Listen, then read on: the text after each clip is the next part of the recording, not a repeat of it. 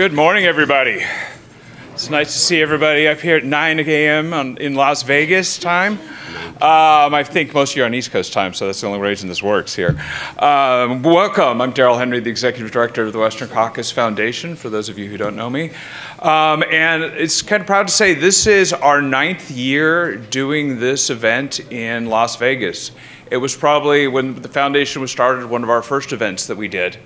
And it was rather small, and I think we started here to the wind. And it's grown tremendously. We have over 200 people, with us throughout the weekend of the events that we're doing. So thank you for joining us. This is really great. I do want to recognize on the boards around the room the sponsors, people that help us make this stuff happen and the stuff we do all year long.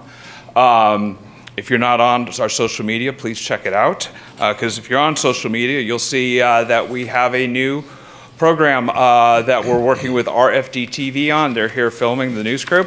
And it's a monthly public affairs show based on Western Caucus. So take a look at that and see that when you have a chance. And just before we get going, I also wanted to just shout out to staff. Alyssa back there with the camera is doing our communications coordinator, and Pedro, who you've probably all interacted with, our outreach coordinator, is just really helps put all this stuff together and makes it work for us and for you, so thank you. But with that, we got a great program this morning. We're going to hear from some House Western Caucus chairs about what's going on there. We're going to have the Commissioner of Bureau of Reclamation give us an update on Western Water. We're going to talk about the rodeo being under attack. We're here at MNFR. I thought it was appropriate to have a little discussion about the rodeo and what's going on around the country. And there's some people here that have been working on that issue and really trying to help save the rodeos. And lastly, we'll have a little chat with Senator Steve Daines about ESA on the 50th anniversary of the Endangered Species Act, which is coming up at the end of December. So that's our program for today, but I'm going to kick it off and hand it over to our illustrious chairman, the gentleman from the state of Washington, Mr. Dan Newhouse. Good morning. Thank you, Darrell. Thank you very much. Good morning, everybody. Thanks for finding the meeting room. It's not the easiest task at this early in the morning. I always tell my staff that most of them are here, I believe, that it's if you're going to hoot with the owls at night, it's very hard to soar with the eagles the next morning. So I'm glad to see so many bright and shiny faces here this morning. Well, this is a monumental year for the Western Caucus, just so you know. We've celebrated 25 years. We have 105 members. It's the second largest caucus in Washington, D.C. in the House. And I think, since no one's here to refute me, the most effective caucus. And so I very much appreciate your engagement and your involvement. I was told by our host, and get this, this is the largest gathering of federally elected officials in Las Vegas ever. Yeah. And so, what I would like to do, is most of them are somewhere in town. Some of them are here in the room. I want to list for you all of the members of Congress and Senate that are here attending the Western Caucus, if I may. Certainly my co-chair, or my counterpart in the Senate, the chair of the Senate Western Caucus, Cynthia Lummis from Wyoming, Senator Barrasso of Wyoming also, and then as you heard, Steve Daines from Montana is also in the room. Senator Cindy Hyde-Smith from the great state of Mississippi. Senator, thank you very much for coming. And then we have a long list of House members. Mr. Jim Baird, I saw Jim in the room from Indiana. Jim. Mike Bost, Southern Illinois. Mike, chairman of the Veterans Committee. Mr. Ron Estes. Ron, I know he's here from Kansas, and his wife, Susan. Scott Fitzgerald from Wisconsin. Scott, thank you very much for coming. Ms. Harriet Hegeman from the great state of Wyoming is here. Also, Mr. David Joyce from Ohio. We have Mr. Doug LaMalfa from California. Debbie Lesko, who is on her way. She's driving in from Arizona. Frank Lucas from Oklahoma is here. Our newest member, made 435, Ms. Celeste Malloy from Utah. Yeah, thank you. Celeste, there you are. We also have from Utah, Burgess Owens. Great to have him here. And I'm very proud to say this is our, I won't say token, but this makes us bipartisan. We are just delighted to have from the great state of Alaska, Mary Peltola. Mary, thank you for being here. August Pfluger from the great state of Texas. Mr. David Rouser, he is the most eastern member of the Western Caucus from the great state of North Carolina. So David, we're just delighted you're here as well. We also have the chairman of the Ways and Means Committee, Jason Smith from Missouri. Jason, thanks for coming. Ms. Beth Van Dyne. Beth from the great state of Texas is here. And also the chairman of the Natural Resources Committee, Bruce Westerman, whom you all know. So welcome to all those members, and I hope that you all, if they're not speaking today, excuse me, I hope you can corner them. If you got a question for them, they're going to be with us, and a great addition to our meeting. So with that, I would like to introduce to you, I'm going to call him our host. Mr. John Porter served in Congress from the great state of Nevada for 3 terms, retired in 2009, but that doesn't mean you stop serving. John continues to add value to the conversation on so many different levels and so many different issues. He's a tremendous advocate for what are we, the Silver State? Is that what Nevada is? Home means Nevada, yes. Okay. He has become a great friend and a great advocate for many of the issues that Western Caucus stands for. So John, thank you very much for hosting us, and I'll turn the microphone over to you. Thank you,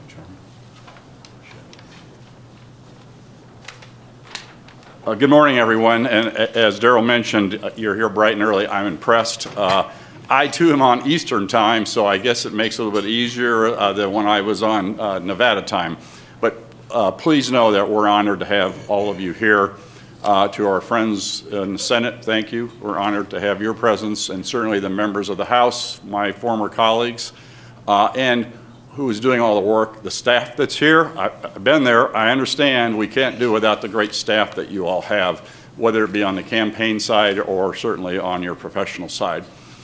We have a very special community, and proud that we were able to help host the event this year and prior years, and pressure, on Noah and Darrell. We're going to top this next year, right? This one's over. What are we going to do next year? It's going to be outstanding. You did have a chance to see our community. Many of you went to the Hoover Dam yesterday, Lake Mead. You got to see our community, and we certainly are the entertainment capital of the world, the gaming capital of the world, now the sports capital of the world. But I'm happy you're able to enjoy our community of hospitality. I think one of the friendliest communities anywhere in the world, and we're very proud of that. We've had a tragedy this week, and if you keep in mind that we've lost some of our folks here at UNLV, and a couple of highway patrol officers also were killed in a tragic accident. So it keeps everything in perspective on who we are as a community. But I'm really proud that you had a chance to meet everyone. Darrell, outstanding job. Thank you. Noah, where are you hiding? You can't hide. Noah, where are you?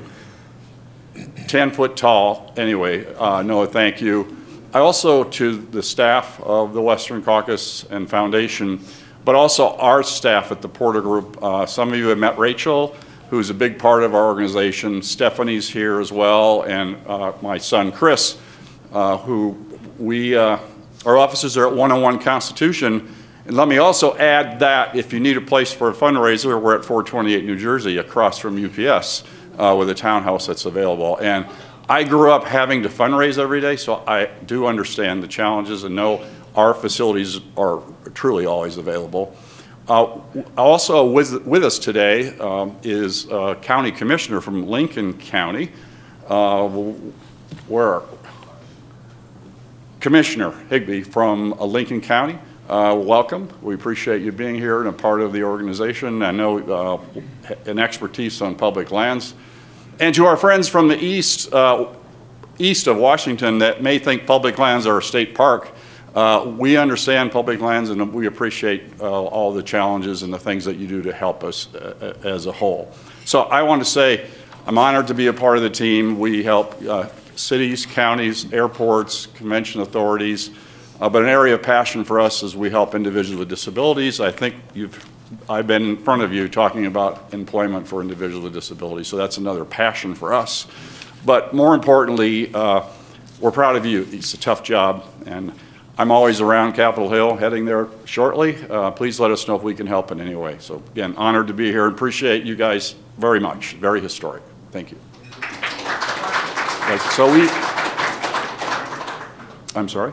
Oh, absolutely. A special guest today, a friend of mine, possibly 30 years, Lieutenant Governor. Stavros Anthony, why don't you come up? Our Lieutenant Governor, leadership in the Metropolitan Police Department for years, a city councilman of the city of Las Vegas. And by the way, you're not in the city of Las Vegas here, right? We're in the county of Clark. But our Lieutenant Governor, Stavros Anthony, good friend and a friend of all of yours. So welcome. Thank you. Thank you. Thank you. Well, good morning, everyone. Again, my name is Stavros Anthony. I'm honored to be Nevada's Lieutenant Governor. Welcome to Nevada. Welcome to one of the greatest cities in the world, Las Vegas. You know, the state of Nevada has probably the same issues that we talk about as most Western states, land, agriculture, water, but Nevada's always been a little unique because it's constantly reinventing itself. So if you go back to the late 1800s, we had the gold rush up in the Sierra Nevadas, and that was great, changed the world really, and then it started to peter out, and Nevada's trying to figure out what it needs to be, where it wants to go, what's it's going to be its tax base. So when Las Vegas was born in the 30s, we decided to legalize gambling. And that was a big step to do that. It was slow going. We still needed a tax base, so we started doing other things like legalizing quickie divorces. And that was going pretty well, so we decided to legalize quickie weddings so we could handle both sides and collect money. And I could go on and on about the different things that Nevada gets into. But importantly, when I moved here in 1980 to join the Las Vegas Metropolitan Police Department, as John mentioned, I mean, I thought I was in heaven. We had $1.99 buffet breakfast. We had $5.99 steak dinners with lobster. We had some pretty nice casinos here, but they were kind of still run by the mob, and they're starting to kind of peter out because the FBI started to do a pretty good job of getting rid of them. And again, Las Vegas, we're trying to figure out where we're going to go next. And Steve Wynn, actually in his house here, decided to build a mega resort, the Mirage. And that took us to the next level. So what we decided to do at that point was start blowing stuff up. So we blew up the Hacienda, we blew up the Stardust, we blew up the Desert Inn, we blew up the Aladdin. I could go on about different, and then we replaced them with these massive mega resorts. And we started moving from just not a gaming town to the capital of the world for everything. So you look at Las Vegas today, and we're the capital of the world for gaming and gaming resorts. We're also the capital of the world for restaurants. We're the capital of the world for entertainment. We're the capital of the world for shopping. So even though we're a gaming town, Las Vegas is really transitioned into you can come here and you don't have to gamble. But we want you to gamble. We want you to spend your money. We want you to have a great time. If you have any change left in your pocket, we have slot machines at the airport. Before you get on the plane, you can just leave your money there. But that's why Nevada and Las Vegas is such a great place, because we're constantly changing who we are. And we just opened up the Fontainebleau right across the street, I think in a week, the resort. But the last final comment I'll make is I used to be on the Las Vegas City Council. I was there for 13 years. And 10 years ago, we were talking about, let's try to get major league sports to Las Vegas. So we started talking to the professional leagues, and they said, not only no, but hell no. We're not coming to a gaming town. It's going to be corruption. There'll be mixture of gaming and sports, and people are going to get in trouble, and we're never going to come to Las Vegas. So a gentleman by the name of Mr. Foley decided to take a leap of faith, and he said, what about hockey in the desert where it's 120 degrees in the summer? And he built on his own dime the Las Vegas Golden Knights, and they're now, 6 years later, the owners of the Stanley Cup. And today, Major League Sports is tripping over themselves to come to Las Vegas. We have the Raiders, we have the Aces who are the champions, we have Major League Lacrosse, we have professional women's volleyball, we have the Aces coming, where the Aces are here. We have the Oakland A's that are coming. We just had the F1. So it's amazing how 1 minute we're one thing and the next minute we're something else. And that's why I just love this state and I love this city. So have a great time while you're here. The NFR, I'm understanding you're going tonight, one of the best sporting events you'll ever go to. And again, welcome to our great state. Welcome to our city. Please leave all your money behind. Thank you. And now for the next act. Some of you, many of you have been to the premier event on Capitol Hill. That's Vegas Night. We have close to 500 staff and members that come to the event every year that's sponsored by the Vegas Chamber of Commerce. You will also see a lot of our community leaders. Former Mayor John Lee is here from North Las Vegas, but you had a chance to meet other mayors yesterday. But this is a formal invite.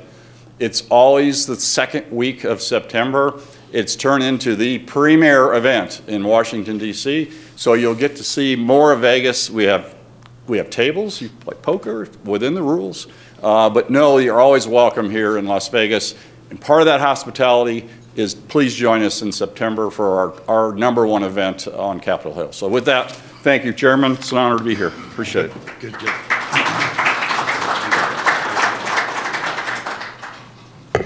Well, that's perfect. Mr. Lieutenant Governor, it's refreshing to have the honesty about what it is that you're all about here. we all suspected, but now we know for sure. So now to get into the heart of our meeting, to talk about some of the issues. And I'm just going to lead that off real quickly with some of the things that the Western Caucus has been engaged in over the last 12 months. And then I'm going to ask some of the chairmen and committee chairs, subcommittee chairs, to come up and give you a little bit of a thumbnail sketch about what they've been engaged in as well. So let me tell you, it has truly been a busy, exciting year for us at the Western Caucus.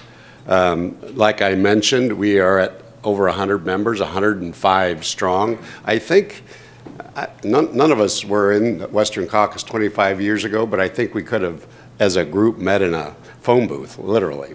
There was a very small group of Western members, so it's exciting to see it grow. And you know what that means is that we have over 100 advocates in Congress for Western and rural issues in the United States. And I think that that's tremendous when we truly, on a daily basis, have to fight for our way of life, which is unfortunate. But I'm just heartened that we have such a strong group doing that. So just some examples of what we've done. We traveled to a lot of different member districts, and I'll just tell you a couple of them. We've gone from Fort Worth, Texas, to Wisconsin, from Minnesota to Yosemite. We try to put, literally, in a great example here, I can say this, because most of you are wearing, we try to put boots on the ground. That's what we want to do. We want to meet with the local people in the areas that are having to deal with the issues and the challenges, and understand. We want to talk to them face to face, look them in the eye, understand how they are impacted by policies that we pass in Congress in Washington, D.C., miles and miles away. We held forums in Washington focusing on hydropower, on permitting, on the Endangered Species Act, and something interesting that Congress is putting a lot of attention towards, on the Chinese Communist Party and many of the challenges that they present to us as a nation, one in particular being the purchase of agricultural assets and farmland in the United States. This spring, the Western Caucus endorsed and helped to get across the finish line H.R. 1, and that's the Lower Energy Cost Act. The purpose of that is to prioritize and truly unleash American energy, particularly from the resources from our federal lands. We've been leading the fight against the BLM, the Bureau of Land Management, and their proposed landscape and conservation health rule. Some of you know a lot about that. This is a rule, it's part of this administration's what we would call a land grab across the West, and it undermines the multiple use mandate for our lands under the Federal Lands Policy and Management Act. Our humble opinion is this, that the BLM is confusing conservation and preservation and ignoring the congressional intent on this issue. They don't have the authority for this rule, and we'll continue to hold them accountable. This summer, along with Chairman Westerman, Bruce is in the room, he's chairman of the Natural Resources Committee, and you're going to hear from him in just a minute, we established an Endangered Species Act working group with the intention of looking at ways that we can make that law work better, not only for people, but for the species that it was intended to protect. And since we've launched that group, we've held lots of productive meetings, not only among members, but also among our staff members, and also, most importantly, with stakeholders who understand the importance of reforming and modernizing the ESA. So we've heard from people, from communities representing farmers, from ranchers, offshore energy, sportsmen, small businesses, all who shared their thoughts on how the ESA can better help recover species while also reducing regulatory burdens that are placed on all of our partners literally on the ground. I think reforming the ESA is going to be one of our top issues of the Western Caucus. It's certainly central to our mission of protecting private property rights. Throughout this year, we've led the charge against the administration's overreaching WOTUS rule, and that is, as you know, key to protecting landowners' rights. And we'll continue to hold them accountable to follow the parameters of the WOTUS set by the Supreme Court in the Sackett versus the EPA ruling. By all measurements, 2023 has been a very successful year for the Western Caucus, and next year we'll continue our efforts to get out into the country, to tour across the West, across rural America, including, just keep these in your radar in case you want to participate. We're planning to go to the southern border. We're also planning to go up to Lake Tahoe and also to the great state of Wyoming, among other places that we'll be focusing on. So as chairman, I look forward to continuing to work as hard as we can to amplify, to elevate the voices of people in rural and Western communities. We call ourselves the voice of rural America on Capitol Hill, and I want to make sure that we live up to that title. So now, as I promised you, I want to ask some of our chairmen that are in attendance to come up and talk a little bit about some of the things that they've been engaged in. And Chairman, I'm going to admonish you, pretend that you're on a panel in a committee and you've got 5 minutes. All right, and then we're going to get out the big hook and bring up the next. All right, we can do that. So first of all, Chairman of the House Natural Resources Committee, you all know our good friend of the Western Caucus, Mr. Bruce Westerman from Arkansas. Bruce, happy to have you here. Come on up.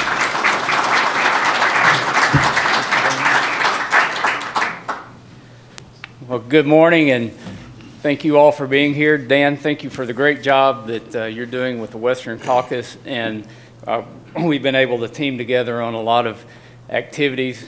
And I can tell you, going into my 10th year of Congress and serving as the chairman of the Natural Resources Committee, one of the best decisions I made was to get involved in Western Caucus early on, and it's helped me learn a lot of things and also helped shape a lot of the activities I do as chairman of the committee. We've tried to take the message out to the people and hear from the people all across the country through field hearings, and that's something that I picked up on the importance of by participating in Western Caucus events.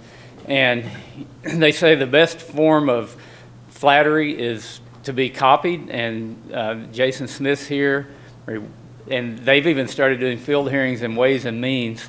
And Jason and I have a little running joke about that. But field hearings are fantastic because you get out and you see what's happening on the ground. On the committee, we're focused really in the big picture on access. And never before have our natural resources, I think, been as critical and important to our country as they are today. And that's saying a lot. If you go in the House chamber, there's a plaque up above where the speaker sits. There's a quote by Daniel Webster, and the end of that quote talks about seeing if we can do something important in our world today. And the first line of that says, "Let us develop our natural resources." Resources have always been critically important to our country, but when you look at the necessities of life, those all come from the land: food, clothing, and shelter.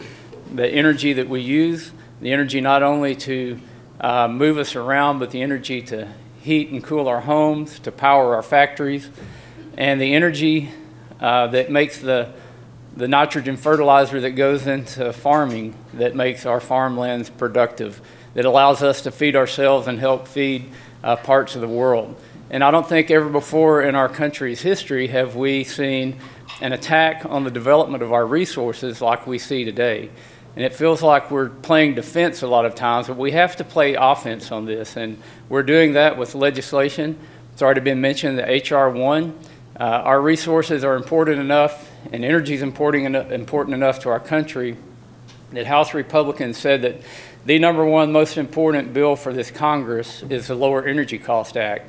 And it's about energy and much more. It's about developing energy on federal lands and federal waters, but it's also about mining on federal lands and federal waters. It's about permitting reform. And this has, I think, really laid the groundwork for a comprehensive bill on what will help rural America, which will help America as a whole, and will also help us going forward in giving the message to the American people about why our resources are important. And I proudly stand and say that conservatives are conservationists. We've always been conservationists. The word conservation is derived from conservative. And in everything we do, when we look at accessing these resources, when we look at accessing federal lands, we want to keep in mind that we want to leave everything here better for future generations. And that includes our economy. That includes our ability to feed and clothe and take care of our citizens here in America. But we're facing threats globally, and everything that we do in natural resources ties in to everything that's happening globally with energy, that's happening with our national security. And we play a very critical, important role in making America strong, in making America's economy the economy that's still going to be the dominant economy in the world going forward. But if we continue to attack the things that have made our economy strong, the things that have made us or given us the ability to be self-sufficient, the ability to focus resources on other things like healthcare and research and innovation, it's going to harm us on the world stage, and it's going to harm the world in the long run. So that's why we take everything very seriously that we do in natural resources, and why we look at the big picture, and why we want Americans to be able to have a thriving, growing economy, while we want Americans to be able to recreate and use the lands that are federal lands that belong to all of us. And it's why we're going to continue taking that fight in the House of Representatives every chance that we get.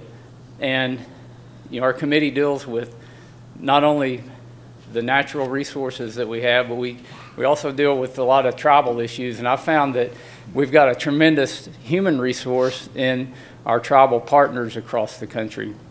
An untapped resource when it comes to forestry management, and we had a hearing on this just a week or so ago. Our tribes are doing a lot better job than our federal land managers are, and that's why we're looking for policies like good neighbor authority to let tribes not only have more freedom to manage on their own lands, but to be able to come over and manage on other federal lands. I think we need to empower tribes on fisheries management and wildlife management. And there's so many good things we can do if we will focus on a goal to make America better, on a goal to utilize and conserve and have access to our resources. And without getting into all the specifics and probably the 30 seconds I've already gone over, I just want to say thank you to your support for being here. And we have an open door. We want to hear what's happening in your part of the world, and we want to know how we can help to make it better. And I'm not going to say any more about ESA, but we could talk a long time about that. Thank you, and I will yield the chair.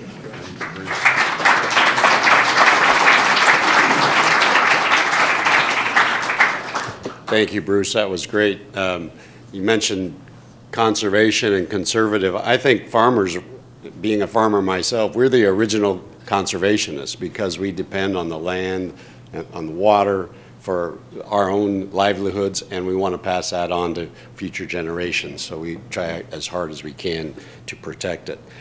Next, I want to turn to someone who's been a very active, strong member of the Western Caucus. He leads our Ways and Means Committee in the House from Missouri, Jason Smith. Jason, could you come up and talk about some of the many, many things that you guys are talking about in your committee and having an impact on? Jason Smith, thank you.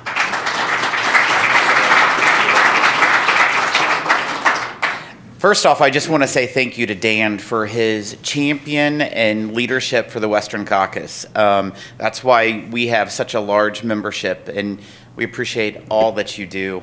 It's great to follow Chairman Westerman. You know, being the chairman of the Natural Resources Committee, you would think that you would have the first outdoor field hearing as a chairman. But apparently the Ways and Means Committee had to teach Mr. Westerman of how to do an outdoor field hearing. And we did the first outdoor field hearing of any committee since the Civil Rights Movement. And that was in Staten Island, New York at the port. And then Bruce kind of followed a little bit after that, but it's all right. I will say that on the Ways and Means Committee, we've been pretty busy.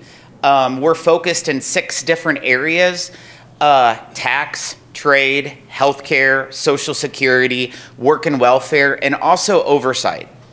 Whenever I took over the chairmanship of the Ways and Means Committee, in my first couple weeks, I set up a whistleblower hotline so that any employee of the IRS could contact us of anything that we needed to be aware of. Believe me, we've got a lot of contacts from the IRS, and that ultimately led to the 2 IRS whistleblowers that's been in the news, Mr. Ziegler and Gary Shapley. And so we have been extremely busy from an oversight perspective just in itself on the Ways and Means Committee, but also from tax, trade, healthcare. I'm extremely proud of how hard the committee members of my team have been working. In fact, the very first committee hearing we had this year was not in Washington, D.C. It was actually in Petersburg, West Virginia, in a lumber yard. And it was the state of America's economy, Appalachia, so that we could hear from small business owners, farmers, coal miners, working moms of the issues that they're facing. We then went to Yukon, Oklahoma, to a barn. We then went to Peachtree City, Georgia, to a factory. State of America's economy in the heartland, state of America's economy in the south. And from those 3 field hearings is what crafted the American Families and Jobs Act, which our committee passed out in June, which was multiple tax items that addressed what was brought up from real Americans outside of Washington. And that is what we're working on right now. We are in great negotiations with the Senate to hopefully get an end-of-year tax package. And when I say end of year, I'm talking about over the next 2 months. The year, let's say legislative year. That's probably a little bit better. But it's actually, it's going fairly well. And I think that we can deliver. And that's what working families and small businesses and farmers are counting on when it comes to trade. We passed the beginning stages of the U.S.-Taiwan trade agreement. Every Republican, every Democrat in the House and in the Senate voted for it. That's a good step. It's the most bipartisan pre-agreement ever in the history of Congress. And then in regards to health care, we've been working on the price transparency bill that will be on the floor on Monday with the Energy and Commerce Committee and also Education and Labor. So we're walking and chewing gum, staying a little bit busy, having more field hearings than the Natural Resources Committee. But it's an honor to be able to lead such an incredible group of members that serve on the House Ways and Means Committee. Thank you. All right.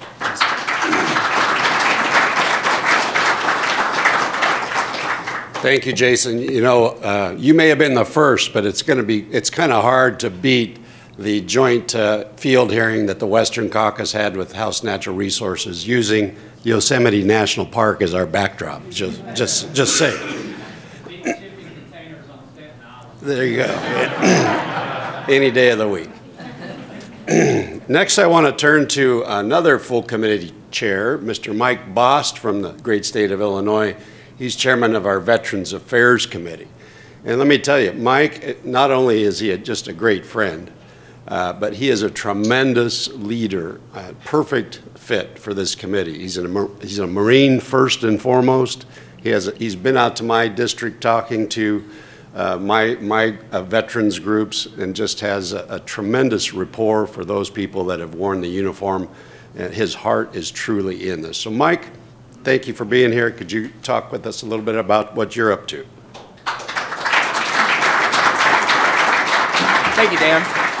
And we want to say thank you to Dan. He does a great job with the Western Caucus, and thank you for participating here with the Western Caucus.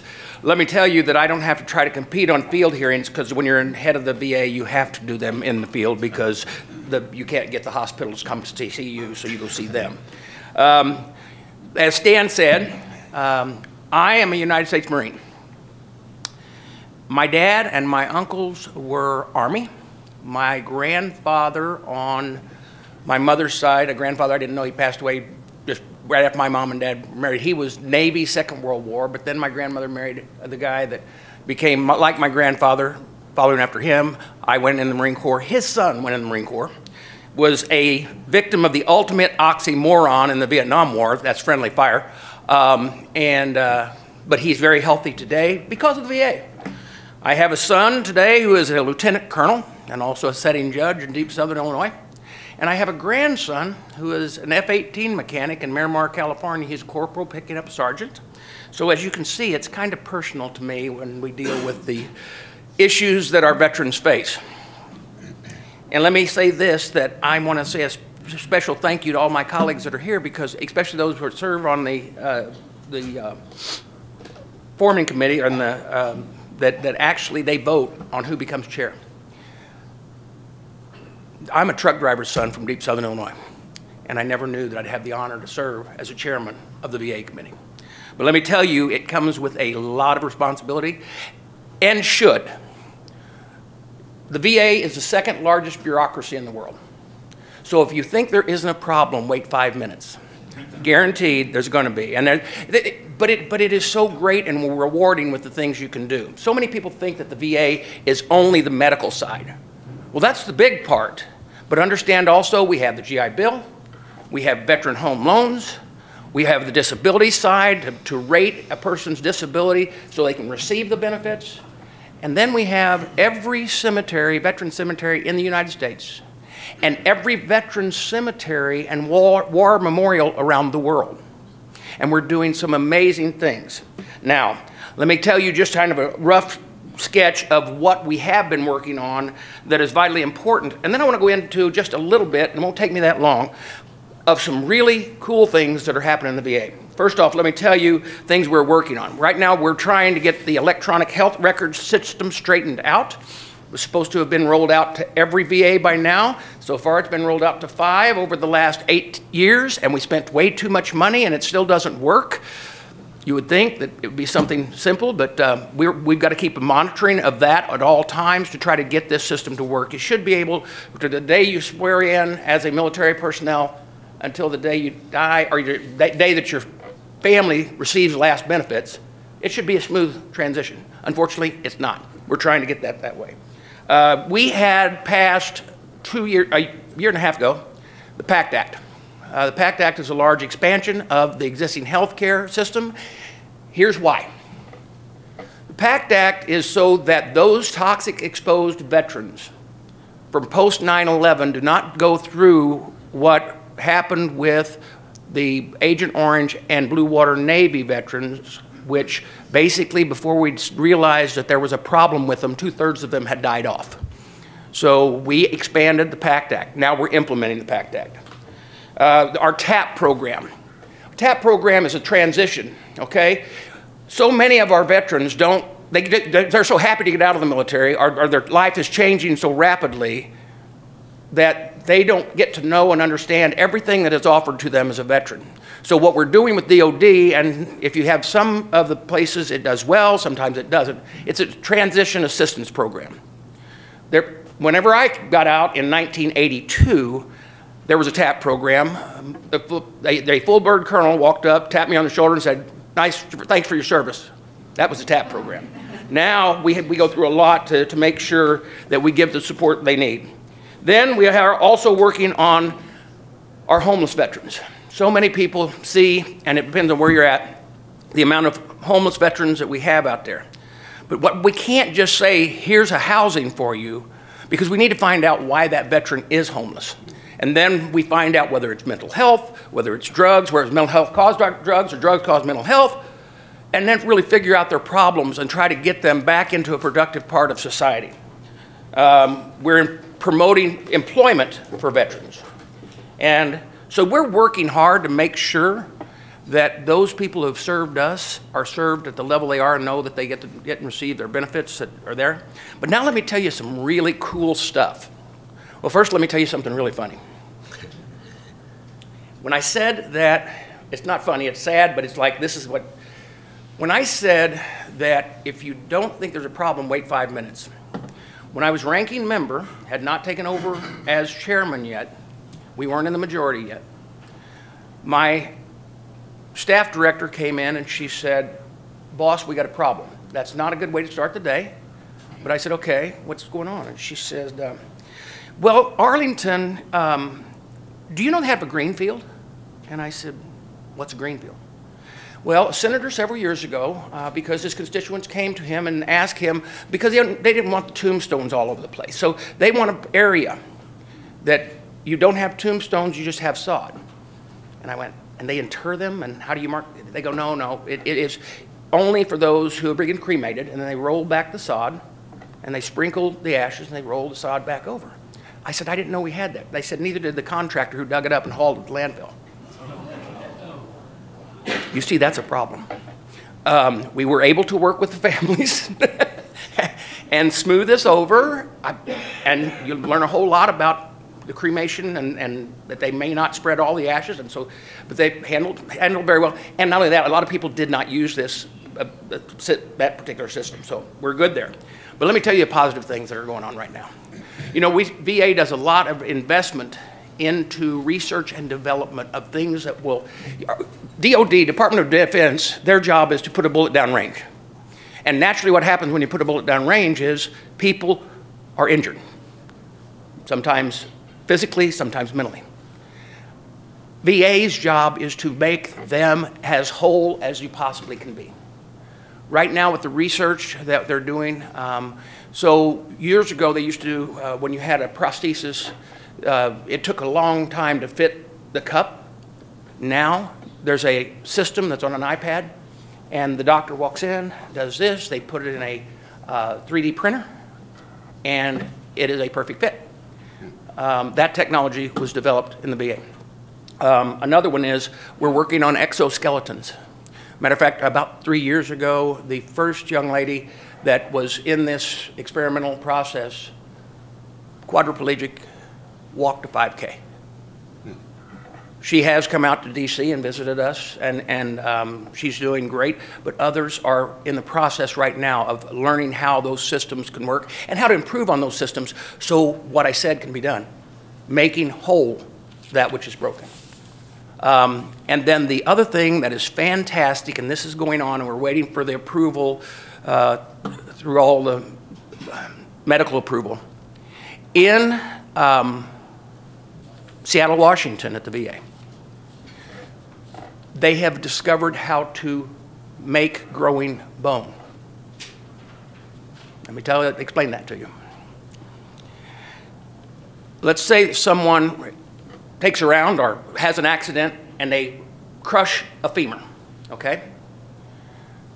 Well, quite often the only option would be amputate and or do something else because you're not going to heal when the bone's crushed. Now, with this process, they will be able to x-ray, calculate, and draw out a 3D printing process of what bone they need to go in. They take calcium, other chemicals that naturally make up the bone. They take the victim or the patient fatty tissue out of their body. They mix it and blend it.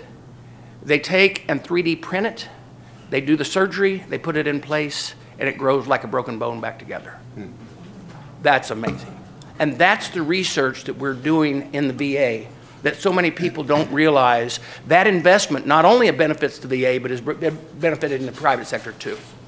Now, I said what an honor it is to serve those who have served us. And I'm telling you, it's an exciting place to be. It's really strange, though, of the four corners. This is so wild. On the VA system, I'm the only veteran. That's really strange. But at any rate, I want to thank you for being here. And let me tell you, we're going to keep working hard for the veterans. Like I said, I'm blessed beyond measure to be able to provide for them. And enjoy your weekend. Perfect.